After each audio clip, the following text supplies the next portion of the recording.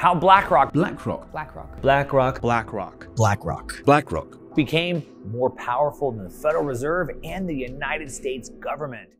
Much has been made about BlackRock, the largest financial institution in the world, and their self-proclaimed New World Order that they published as 2022 wound down. You've probably seen it at this point. Everything will change, you will own nothing and you'll love it, yada yada yada, typical global elite stuff. But what isn't typical is how BlackRock actually plans to see this through, and up until this point, no one has really looked into it, well, until now.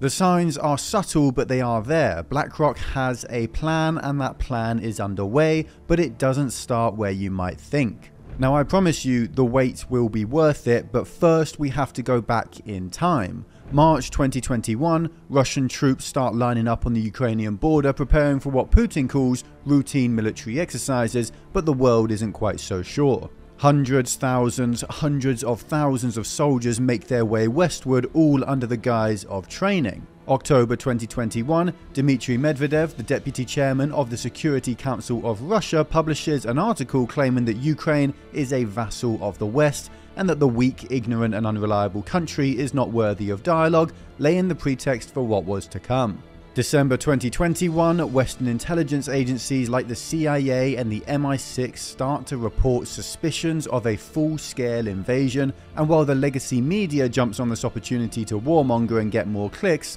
most people really aren't convinced. February 2022, and all hell breaks loose as under the cover of darkness, Russian troops cross the border, guns blazing, and what erupts is the greatest conflict Europe has seen since the end of the Second World War. Devastation rips across Ukraine, thousands of soldiers die on both sides, and civilians are terrorized by a conflict that they once considered unthinkable. March 2022, the war has been waging for weeks, and to the world's surprise, Ukraine is still fighting. But here's where things get really weird. BlackRock, or rather Larry Fink, the founder and CEO of BlackRock, and some might say the most powerful man in the world, writes a letter to his investors. In it, you might have expected him to focus on the markets, on oil prices, inflation, supply chain disruptions, one of the million different financial problems that emerged as the war started, but he seemed to have a different focus. He speaks as though he were a mouthpiece for the Biden administration. He states his admiration for the Ukrainian people, the hardships they've endured, and Western military support for the country. An odd take for someone who runs a financial firm, not a non-profit charity. April 2022, BlackRock's Investment Institute deputy head Alex Brazier goes onto Bloomberg TV and he talks about Ukraine of all things, but he has an angle and he pushes it hard. The overarching message of this appearance is globalization is dead. The economy of the world as we know it, where gas comes from Russia, it's burnt in a factory in Germany so a product can be shipped to Vietnam, assembled in China and then sold in America, well, that's all over. September 2022, and President Volodymyr Zelensky, yes, that Zelensky, the leader of Ukraine, meets with Larry Fink, yes, that Larry Fink, the CEO and founder of BlackRock, the most powerful financial company in the world. A financial institution that controls assets worth over $8 trillion, twice the size, even more than that of the British economy, or a cool 50 Elon Musks. Now, what on earth could these two people possibly be talking about? One is leading a country through a war that could see the state cease to exist altogether, and the other is leading a company through a growing recession and a collapsing tech bubble that could change the world. November 2022, the Ministry of Finance of Ukraine and BlackRock once again get together to talk, catch up and plan about the future, and this time they sign and release a memorandum of understanding agreeing on a framework for consultative assistance in developing a special platform to attract private capital for the recovery and support of Ukraine's economy. Now that sounds like a lot of buzzwords and most people won't actually understand what was said there, and well, that's by design. Just a few days later, and BlackRock put out a press release titled BlackRock Financial Markets Advisory to advise Ministry of Economy of Ukraine, confirming that a deal has been struck and that BlackRock and Ukraine will be working together, but this strange timeline doesn't even stop there. December 2022, BlackRock CEO Larry Fink meets with Ukrainian President Zelensky again. They discussed their cooperation and even planned a trip for BlackRock's leaders to visit Ukraine in 2023, But this time, they also discussed how Ukraine will be rebuilt after the war is over, and notably, how BlackRock will lead the charge and run the whole cabal. January 2022, the World Economic Forum meets in Davos, Switzerland, and who else would be attending but Ukraine and BlackRock and their delegates? The lobbying begins right away as Ukraine starts to ask not for more munitions to push the Russian forces back, not for help training Ukrainian soldiers or additional intelligence about Russia's plans from the West. No, Ukraine starts courting money. Their stated aim is financial support to rebuild Ukraine before the war is even over. And how much are they looking for? Well, $1 trillion. BlackRock representatives were literally reported as appearing upbeat, asking only for a fair and just return from their investments in Ukraine.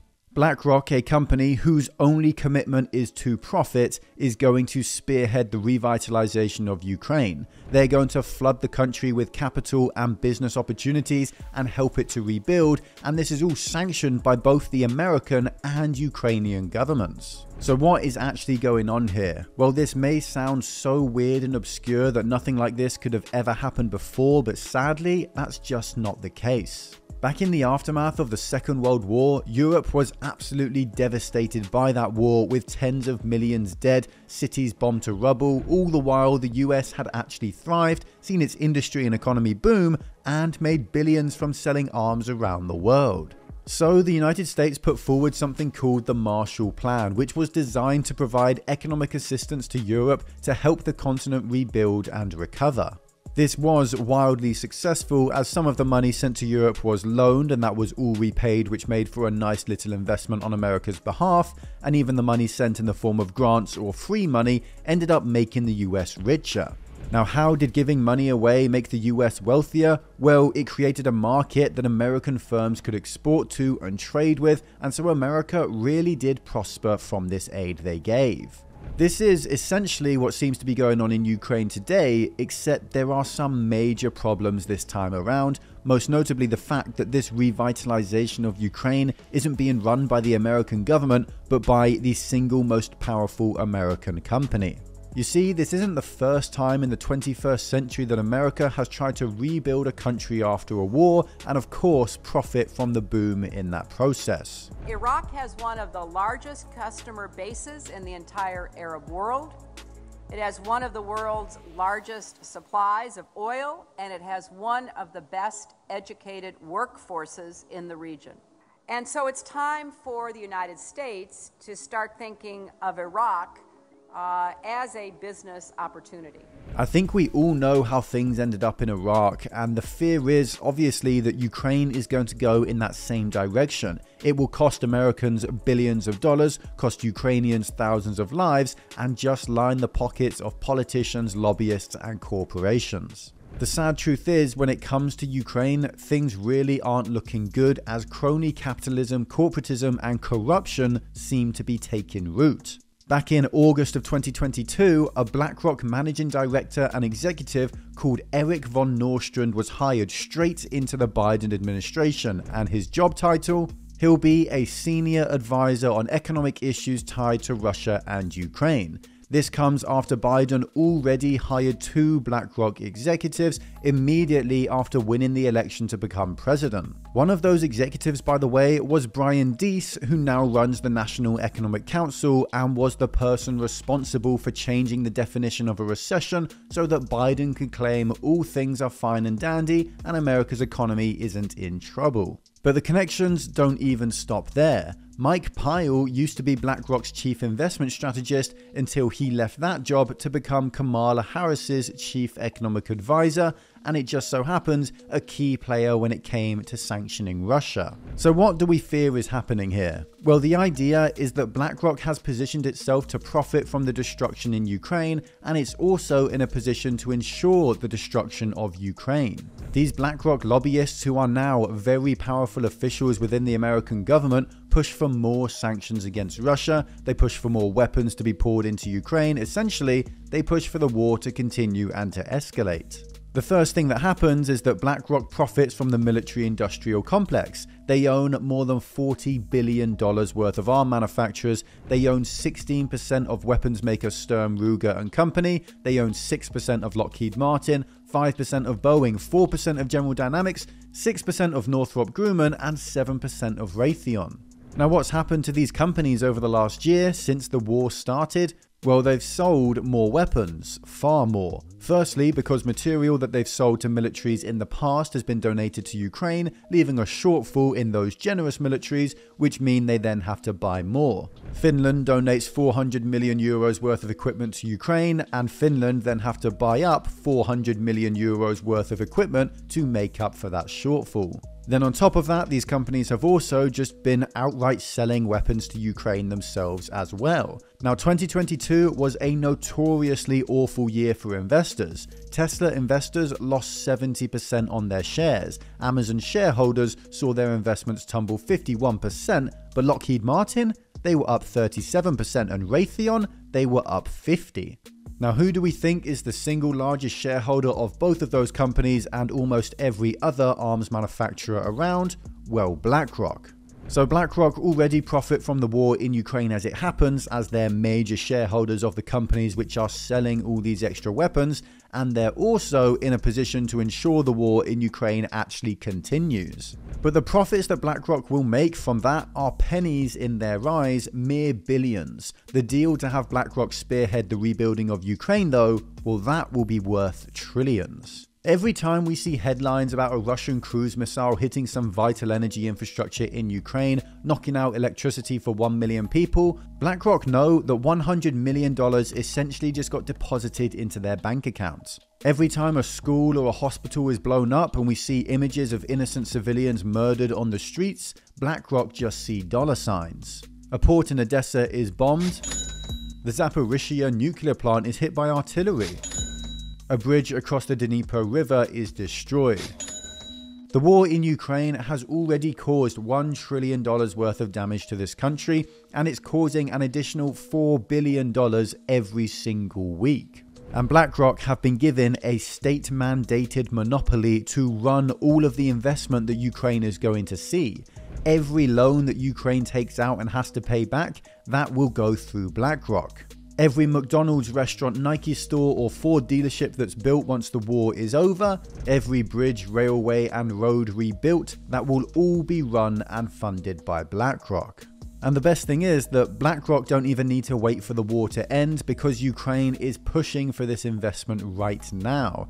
That's why Ukraine have sent so many representatives to Davos to the World Economic Forum, because it's the greatest concentration of Fortune 500 CEOs, world leaders and hedge funds the world has ever seen. They're profiting from the destruction now, and they'll profit from the destruction later, and here lies the fundamental problem with what is happening here. BlackRock do not have good intentions. They don't have evil intentions either. They don't want to actively cause suffering and harm to people in Ukraine. They just want to make as much money as physically possible, and they don't care if that's done by spreading joy or by spreading terror. They exist to make money, and they are incredibly good at it. Too good. They have captured the response to the Ukraine war, and they have worked out exactly what to do to maximize their profits. They're ensuring that Ukraine is provided with enough weapons to stop Russia from winning and ending the war, but they're not providing Ukraine with enough weapons to push Russia out and end the war. They're making sure Ukraine is provided with enough state assistance to provoke Russia into escalating the conflict, so that they send more missiles, more bombs and destroy more of Ukraine, and BlackRock get to build everything back up. Ukraine is doomed to a perpetual state of war, because that is what's most profitable for BlackRock. If the war ended tomorrow, then so would the destruction, and BlackRock's profit from this deal would be decided then and there at $1 trillion. If the war continues for another year, they can make twice that. If it lasts for 10 years, they can make 10 times that. BlackRock have inserted their men into powerful positions in governments that allows them to dictate policy, and their tentacles go so much deeper than most people realize. Here on YouTube, there are things that can't be said, verifiable facts that will lead to a channel being striked, demonetized, or just outright deleted. And there are things I've had to omit from this video or else you wouldn't be able to see it at all. But that's why in exactly 7 days, I'll be sending out an email to everyone that signs up with the link down below in the description that will go so much deeper into the specific politicians who are causing this, into the specific businesses and CEOs that have captured the state, and I'll expose everything. It's 100% free to sign up, but you will learn something that is absolutely invaluable. Or if you just want to hear more about BlackRock and their plans to take over America in 2023, then click on this video here.